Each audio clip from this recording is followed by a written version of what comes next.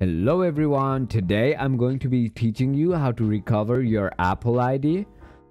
So in order to do that, first of all, go to appleid.apple.com.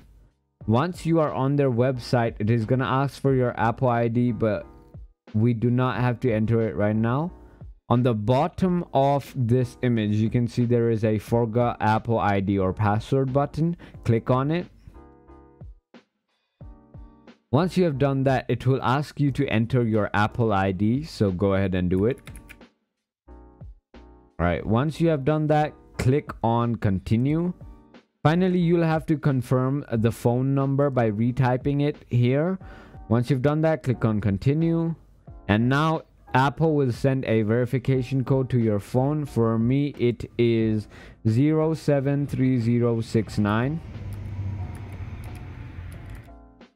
Now finally click on continue, and now it will also send a code to your email, so go to your Gmail account. As you can see on your Gmail account, there is a Apple verify your email address email. Copy the following OTP and finally paste it here and click on continue. Once you've done that, you can make a new password and then confirm your password. And finally, once you've done both of that, click on continue. And congratulations, your password has been reset and your Apple ID has been recovered. For more videos like this, make sure to hit that subscribe button.